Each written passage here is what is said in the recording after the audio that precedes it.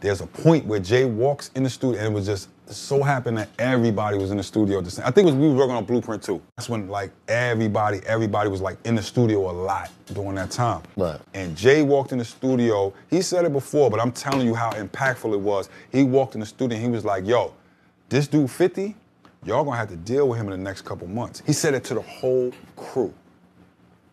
You gonna have to deal with him. What was that like for you since you was there for? It was a warning. It was like, yo, there's another power coming. Because for me, 50 is like one of the most incredible hook writers. Right. And hooks will get you everywhere. Lord.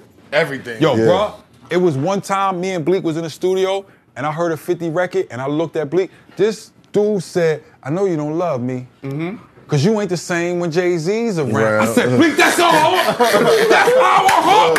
How do we not say that? That is a Bleak hook. Right. How do we not say that?" You know, I remember one time walking in the studio and it was like a small gap and Bleak, Beans, everybody was in there, and I was like, "Man, I'm telling you, man, y'all got a chance right now. Just flood it, put out a lot of music because 50 Cent is coming." And you know, 4 months later, In the Club hit, and it was over. And it was just like, okay, now everybody got to sit on the sidelines and wait this tidal wave out.